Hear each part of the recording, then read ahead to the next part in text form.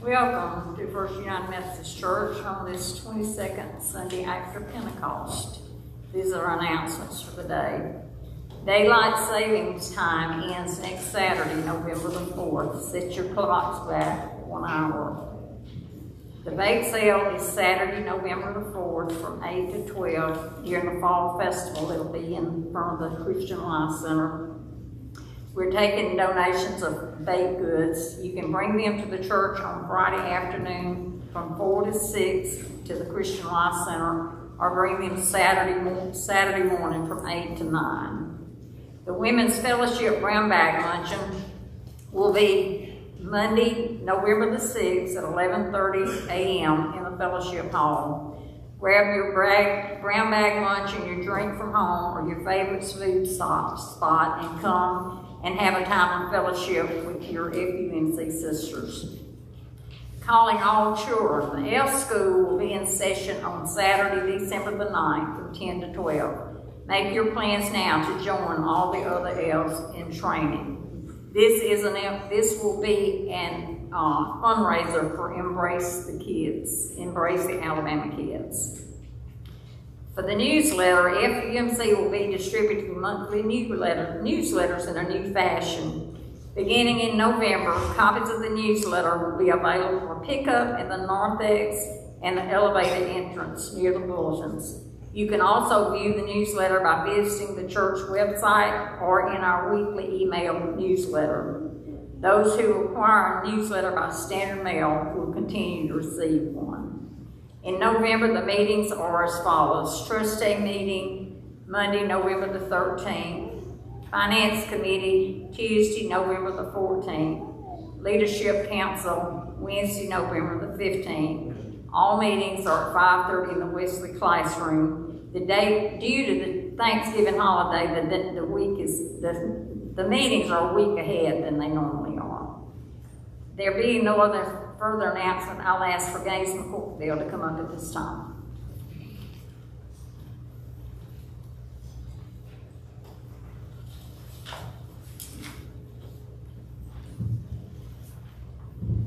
Most of you know or have read or heard that October is Pastor Appreciation Month.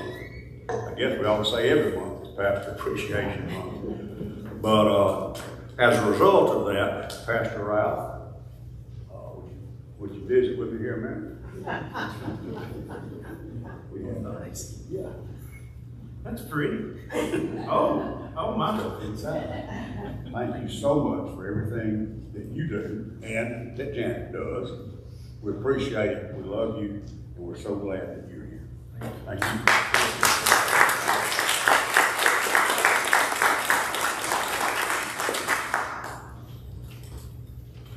There's still enough Baptist trauma in me that when they call the chairman of deacons up or the chair of the SPRC chair, there's a little bit of me that's like, oh man. Thank you so much, church. Every month is Church Appreciation Month too, and I really, I'm grateful for you all. Grateful for your work together in the gospel. I really appreciate that. Stand as you are able, in body or in spirit this morning, and let's continue with our call to worship.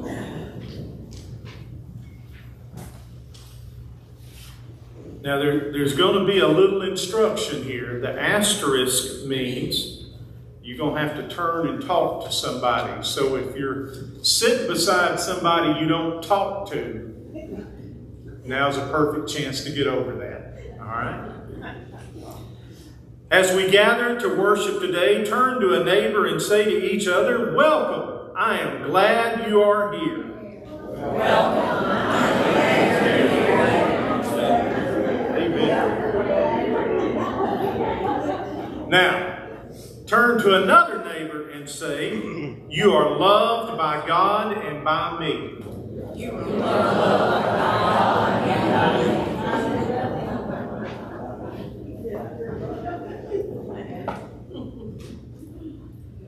Y'all are doing good so far. Beloved children of God, how can we love each other today? By meeting and listening and caring for one another face to face. Beloved children of God, how can we love God today? By practicing our love for one another and God with all our heart, soul, mind, and strength. Let us worship God together today. We come to worship God by living our love for God and neighbor face to face. Amen.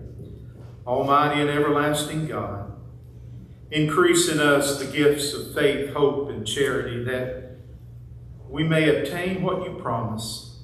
Make us love what you command. Through Jesus Christ our Lord, who lives and reigns with you in the Holy Spirit, one God, now and forever and ever. Amen. Amen. Take your hymnals and turn to page 154, All Hail the Power of Jesus' Name. We'll sing the first, second, third, and sixth verses.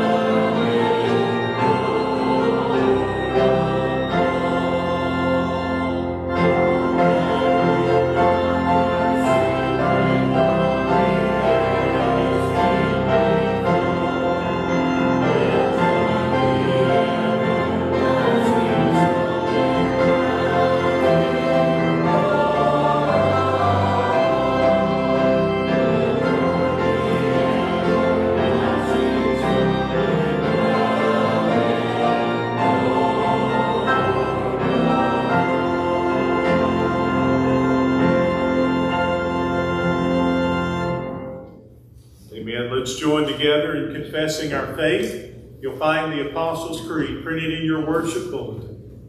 We confess our faith together saying, I believe in God the Father Almighty, maker of heaven and earth, and in Jesus Christ, his only Son, our Lord, who was conceived by the Holy Spirit, born of the Virgin Mary, suffered under Pontius Pilate, was crucified, dead, and buried. The third day he rose from the dead. He ascended into heaven and sitteth at the right hand of God the Father Almighty. From thence he shall come to judge the quick and the dead.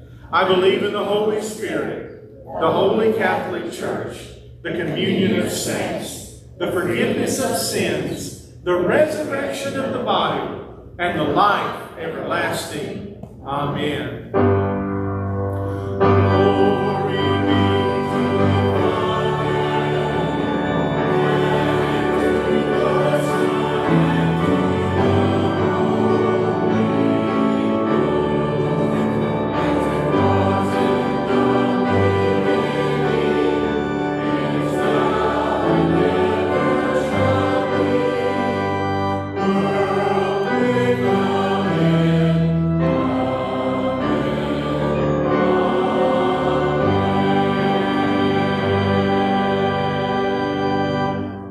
Bless you. You may be seated this morning. I think we all need to say something real quick. I forgot. I'll just do it from here. They can hear me. You think so? Oh, yeah. You get real quiet when you get behind the microphone. Maybe you'd be better up there. This wasn't in my announcements, but I feel like it needs to be said this morning. I just wanted to thank Marsha Beard for the beautiful arrangement she's made for us this morning. It's so pretty and so folly, and I just think she needed to be recognized for doing that this morning.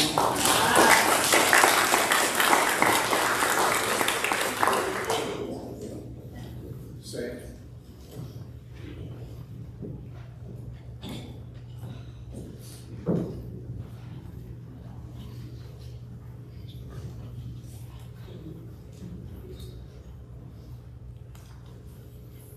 Everyone has received, I'm sure either in the bulletin or by mail, your pledge forms, and your finance committee has already begun preparations for the 2024 financial year. We realize the challenges because of the decrease in our membership. However, we embrace the new opportunities this will afford to our church in the coming year. We've not turned a deaf ear to the situation at all.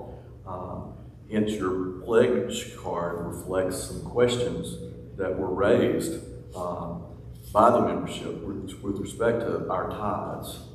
As you prayerfully consider your financial discipleship for the coming year, please indicate your desires for our apportionment funds. We realize that some of you can't commit and complete a form for a pledge, but we'd just like for your prayers, your presence, your gift, and your services to be attentive to the church.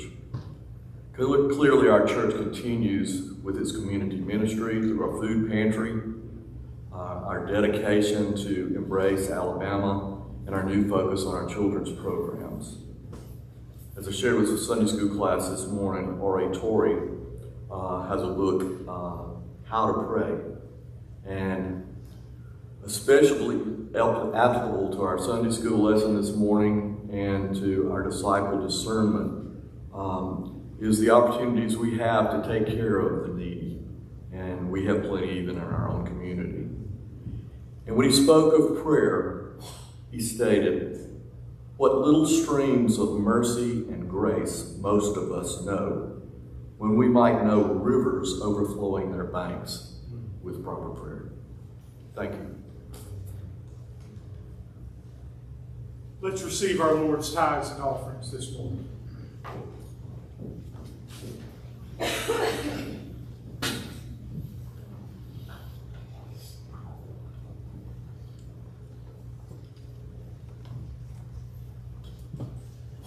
Lord, thank you for the privilege and the joy that we have to give, to return a portion of that which we have back to you. We've received it from your own hands. Blessed, O God, for your glory and for the good of your people, we pray in Jesus' name. Amen.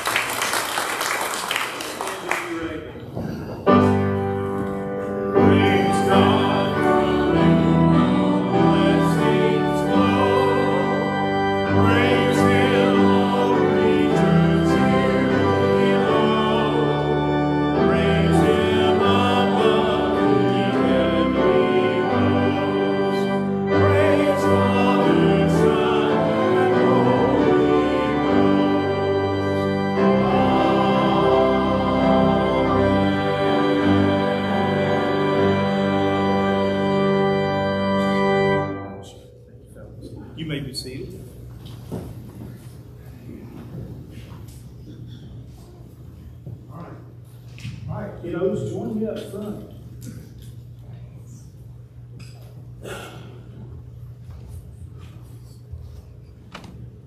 What's up? How's everybody? We making it? We've been halfway through our first semester of school. We doing all right? PE and lunch is still your favorite, right? I'm with you. What's your favorite? Good. So what we're going to talk about in church today is Jesus is having a discussion with some folks, and they're trying to trick him. They're trying to trick him with trick questions. And they ask him, what's the greatest commandment? He says, love the Lord your God with all of your heart, soul, mind, and strength. And they're like, okay, that's right. He said, and the second's like it. Love your neighbor. Right? Love your neighbor like you love yourself. And they're like, well, that's right. So then they went off to try to figure out some more tricky questions to ask Jesus. Those aren't really trick questions, are they? What's the most important thing to do? Love God. What's the next thing to it? Love your neighbor. Because you can't hate your neighbor and love God, and you can't hate God and love your neighbor. That's pretty hard to do with all that. So what we want to do today, everybody needs to know they're loved, right? And sometimes we have to tell ourselves, you are loved, even if it's just us loving ourselves. Sometimes we've got to take care of ourselves, don't we? That's why we go to PE and eat lunch, right? If you just go to PE and you don't eat lunch, it doesn't turn out well. Yeah, makes the end of the day bad. Yeah, then you're starving, yeah. And if you eat all the time, you don't go to PE, right? You can't go to PE because you can't get there. I'm with you. Yeah.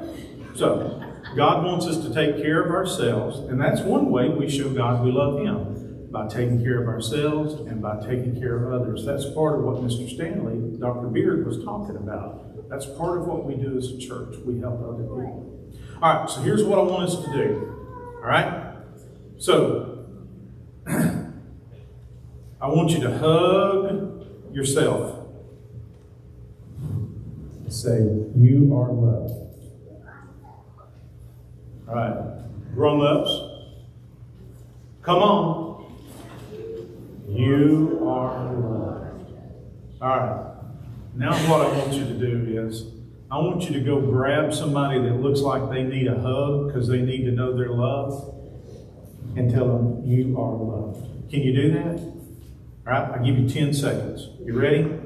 Go. 10 left, 9 left, 8 left, 7 left, 6 left, 5 left, 4 left, 3 left. Did he go hug you? These boys. Hey, come on. If we can just keep them men like that, right? Amen? Amen. Let's thank God. God, I am grateful that these boys love their mamas. I'm grateful that they love you. And Lord, I'm grateful that you love all of us. Help us to show that love to others and to ourselves and fulfill your commandments. This we pray in your name, Jesus. Amen. Thank you, fellas.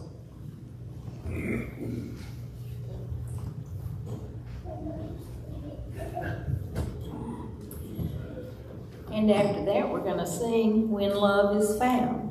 Turn to page 643 and stand as you're able. You may not think you know this, but this is a very familiar tune.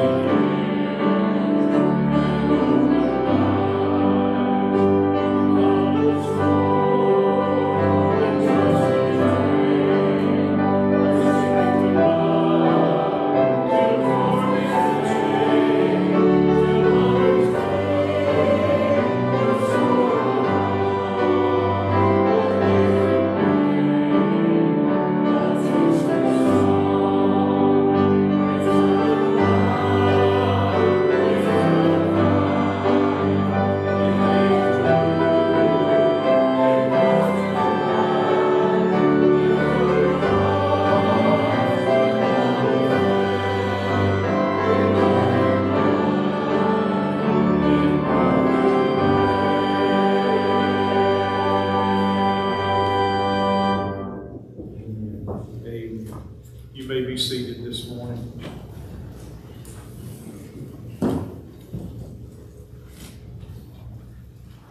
Preacher, why in the world did you pick a song that had to do with marriage? Well, there's a wedding coming up. Amen?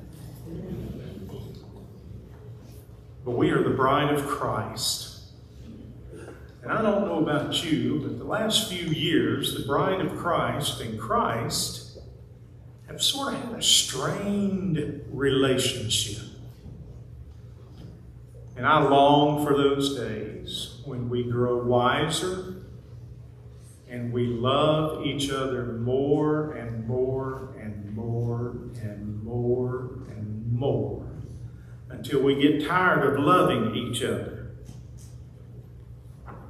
That really can't happen, y'all. That can't happen. As we live into Christ and live into His love, we will love each other. Let's pray. Lord, you know every heart here. You know the grave concerns that each one of us have.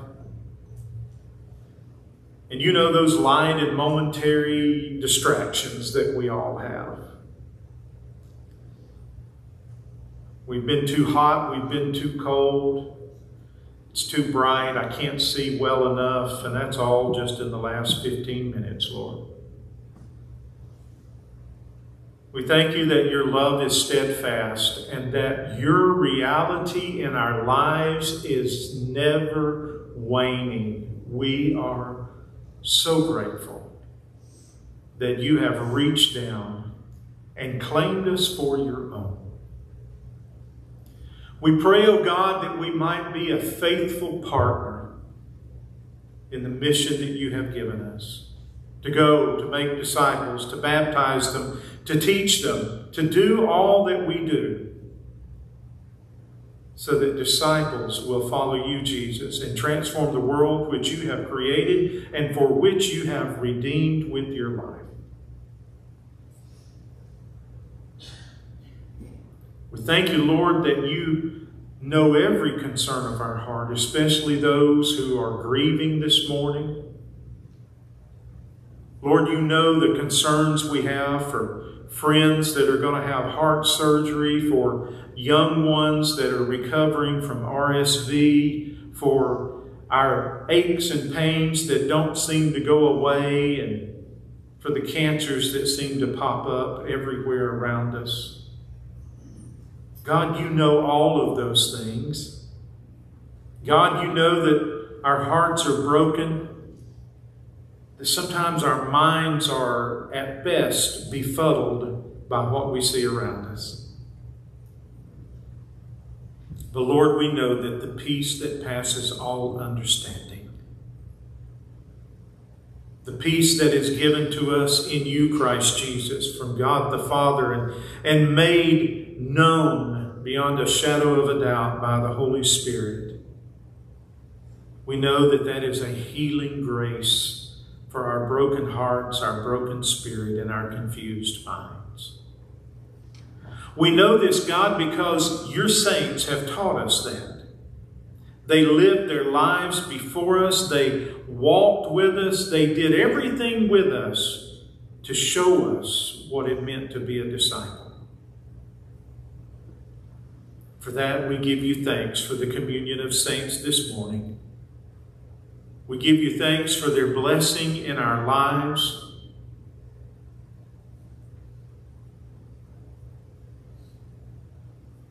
We pray together as they did, as you taught us, Jesus, saying, Our Father, who art in heaven, hallowed be thy name. Thy kingdom come, thy will be done, on earth as it is in heaven. Give us this day our daily bread, and forgive us our trespasses, as we forgive those who trespass against us. And lead us not into temptation, but deliver us from evil. For thine is the kingdom, and the power, and the glory forever. Amen. Amen.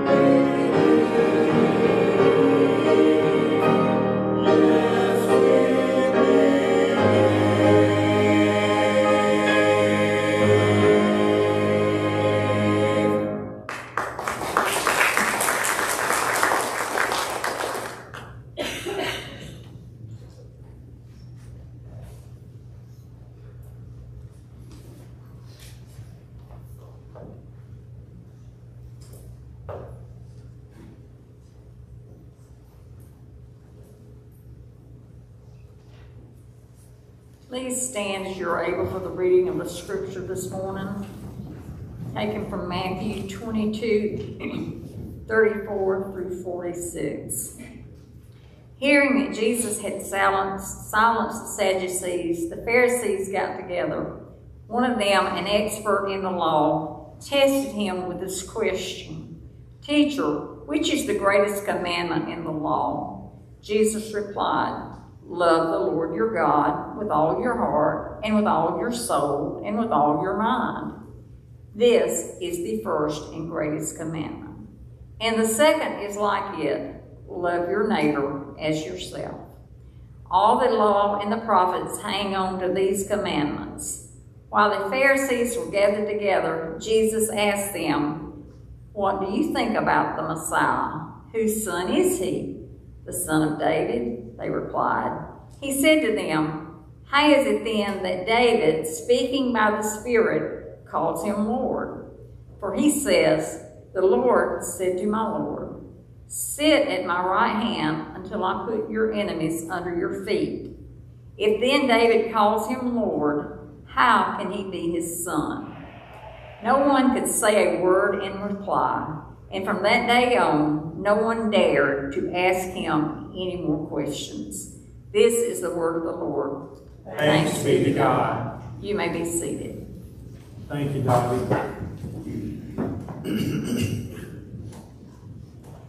Politics makes strange bedfellows. Y'all ever heard that saying? That line probably morphed from a line in The Tempest, written by William Shakespeare. For those of you who have your phones and you want to look it up, it's Act 2, Scene 2, lines 40 through 41. "Misery acquaints a man with strange bedfellows." That's the line from Shakespeare. "Misery acquaints a man with strange bedfellows. Trinculo is willing to lie down with a sleeping Caliban and seek shelter from a coming storm because there is no other shelter." Caliban is an offspring of a witch, and so he doesn't look quite like the other people. My daddy used to have a saying that he picked up from the Navy: "Any port in a storm." I guess that may have come from this as well. That was back when they called the captain the old man. You know, the old man. He was 35, 38. But he was twice as old as most of the kids on the ship. Nothing makes enemies friends quicker than having a common enemy. Now, you can't take it too far because it puts you in a loop that leads to a contradiction. Some of you are fans of the show The Office. One of the characters, Dwight Schrute, has a line that causes an infinite loop of contradictions. "Jim is my enemy." But it turns out that Jim is also his own worst enemy. And the enemy of my enemy is my friend. So Jim is actually my friend, but because he's his own worst enemy, and the enemy of my friend is my enemy, so Jim is actually my enemy, but I feel like Paul wrote this somewhere. Sounds like a dog chasing its tail. You've heard that old joke, what does a dog do when it finally catches a car? We had a black lab mix named Roscoe that finally caught the car one day. He absolutely was clueless as to what to do with the car. I love how in our passage the religious leaders band together and they agree to get up into Jesus' space, up in his face to face. Let's go question him. Let's go challenge him on the word, the law, the prophets. I mean, they're, after all, going up against the word incarnate, and they're going to challenge him on his own self. Remember, they want answers from Jesus that they can indict him with. This is before he's been betrayed. And they're trying to kill him. They're trying to have some way of killing him, or have some way of having him indicted. And this is before they tricked Judas into betraying Jesus. And so face to face, the Pharisees asked Jesus a question, and they asked him a question from their strength. That's always what you do. You don't ever ask a question trying to trick somebody about something you don't know anything about. They know the teachings, they know the law, they know the prophets, they know the teachings around the law. Surely they can trip up this untaught, unlearned, peripatetic rabbi from Nazareth with a question about the law. Surely if I ask them a question about the Bible, they won't know the answer. Still happens today. It still happens today. We talked about that in Sunday school. Now the names have been changed. We don't call people Pharisees or Sadducees or, well, there are some Pharisees out there, but we don't call them that. The internet and the social media have replaced the temple area and the Pharisees and the Sadducees, but the trip you up questions still come. And Jesus answers truthfully, safely. We'll talk more about that safe business in a minute. But Jesus answers them truthfully. The greatest commandment and the second commandment. The greatest commandment, love the Lord your God with all your heart, soul, mind, and strength. And the second is likened to it. Love your neighbor as you love yourself. And although the second commandment is like the first, it's not an either or, it's a both and. We live in a culture that likes either or because we want to stand on the side of the line. Either you're for me or you're against me. Used to be, they said it was the fight or flight syndrome, right? You're challenged, you either want to fight or you want to run away. Well, there's a third one. It's called freeze. You ever been in that situation? I don't know to do this or to do that.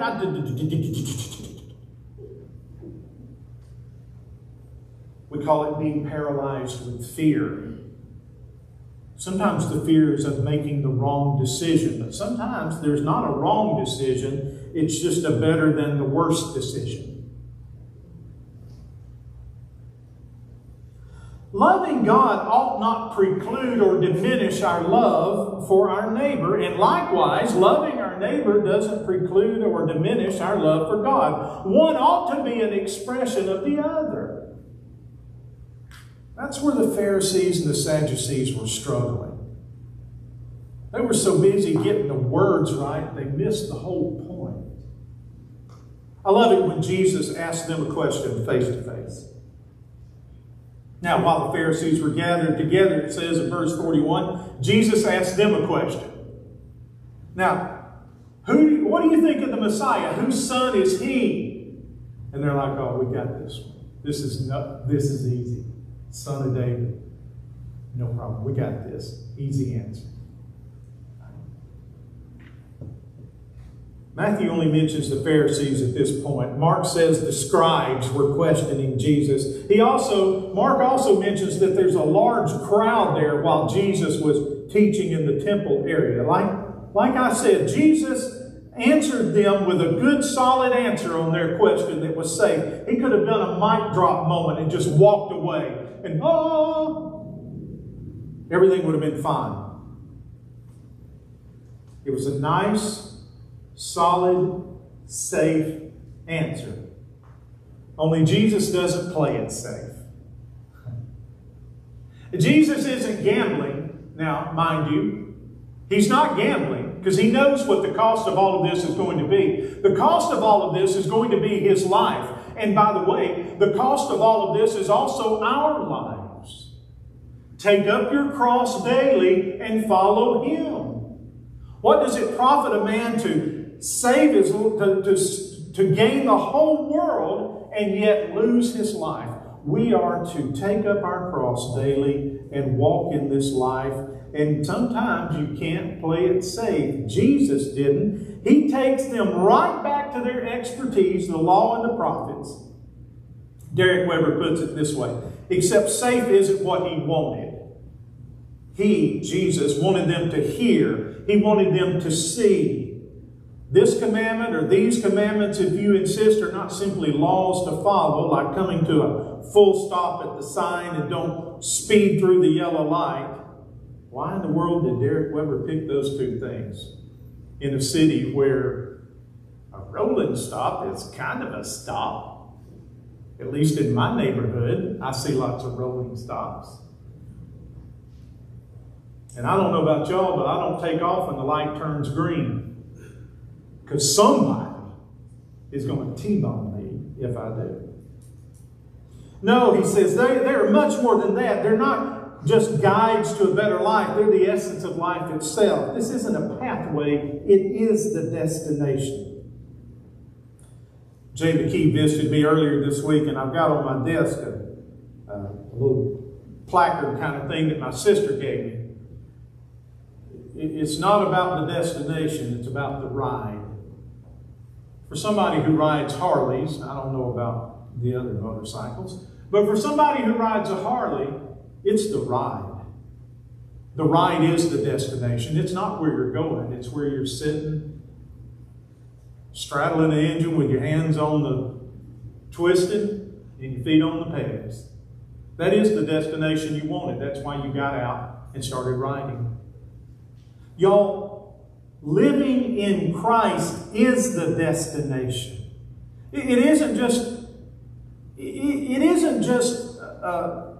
some good advice for getting along in the world. Although I got to tell you, if you follow Jesus' teachings, it's great advice for how to get along in the world. If all of the world lived like Jesus taught us, I got a feeling it'd be a great place to live in. There wouldn't be any wars or rumors of wars if everybody did it. Wouldn't be any selfishness. Wouldn't be any stealing or thieving or lying or cheating.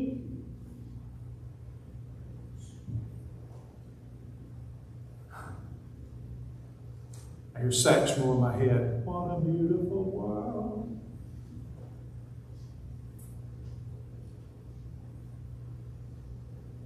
It isn't just about getting along in this world. It's about seeing God face to face. This is who we are supposed to be. Not just what we're supposed to do. This is who we are supposed to be. Church, hear me. This is who we are supposed to be. We are supposed to be loving people. We are supposed to be forgiving people. We are supposed to be people who create disciples not out of fear or manipulation, but out of love. This is who we're supposed to be. Remember last week I took you back, I think, to the beginning of the Ten Commandments? I am the Lord your God who brought you out of Egypt, out of the land of slavery. The Ten Commandments begin with an act of grace. You and I have been given grace. We are to give grace. We are the ones who love God with all that is within us. And we are the ones who see our neighbors as an opportunity to love God more by loving them into wholeness and hope, Derek Weber says. We talked about this in Sunday school. It's at this point, both Mark and Matthew mentioned that they decided, that is, the religious leaders, decided they better not ask him any more questions. That whole thing about David and my Lord and Lord, that, they're like, oh, I don't even know what to do with that. Lunchtime, let's go. And they ran off. They lived to fight another day. This tag team of strange bedfellows decided that discretion was the better part of valor, although one could question whether valor ever entered into their deliberations. The Old Testament reading that we didn't read today, but the Old Testament reading from the lectionary for today is the passage in Deuteronomy 34 where God takes Moses up on Mount Pisgah. And there on the mount, he shows Moses the promised land. And he says, now Moses, you can't go. But I wanted you to see it. I wanted you to know what your children were going to be moving into. I wanted you to know what this stiff-necked and hard-headed bunch you've been leading, I wanted you to see what they were going to inherit.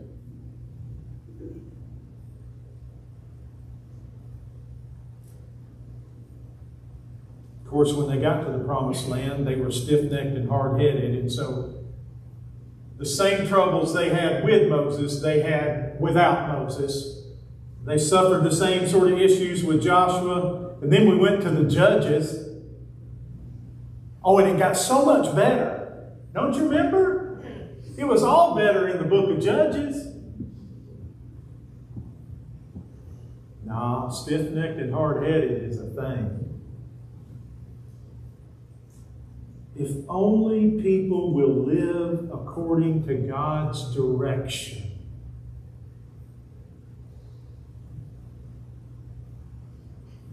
When Jesus answers this question, He's taking us all up, Derek Weber says. He's taking us all up to the mountain and showing us the vista of the kingdom of God.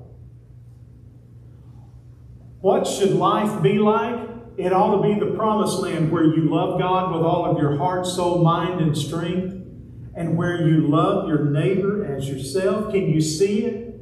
He asked. Can you see the promised land where we will all live this commandment, this description of who and what we are and will be together? Can you see it? Better yet, can you see yourself there?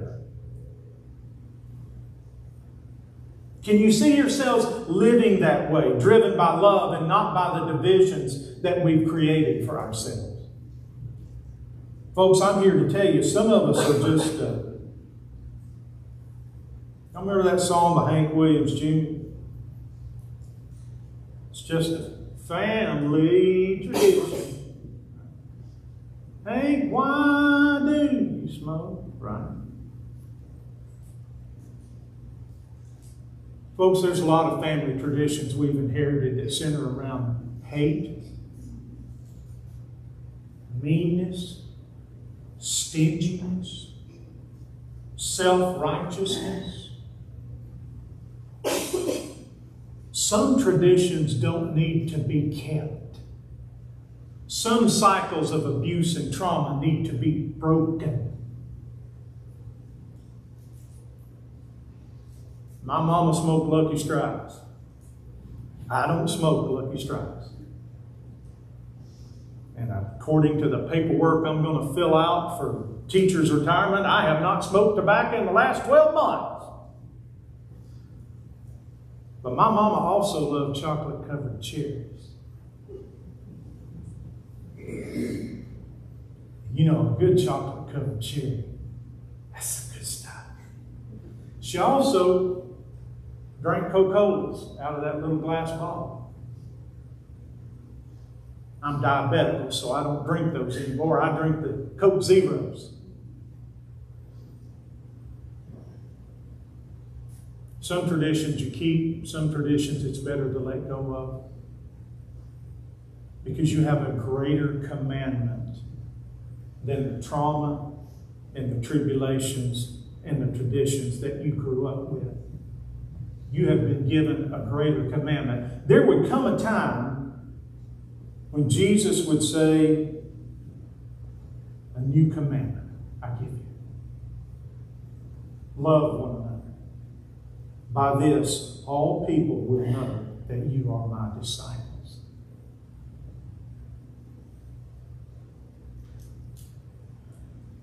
We need to see ourselves living that way, shaped by loving care for those who need us, worshiping as though it was the most important thing we could ever be doing any time of the day or night, because it is. It's an outpouring of the love that defines us, lifts us, and heals us. We have all kinds of questions. You know, people have this list of questions. I'm going to ask Jesus when I get to heaven why there are fire ants. Right? Why are there so many mosquitoes? My nephew's got a whole food chain life cycle thing that shows you that mosquitoes are absolutely necessary. I am unconvinced.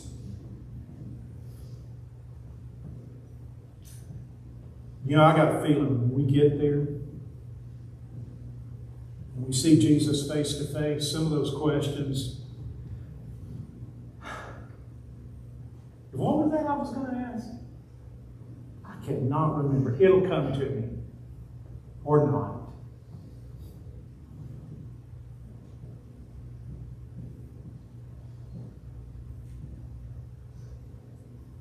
Who's going to lead you over the mountain to the promised land? Now Moses, we're told, died and was buried, we know not where.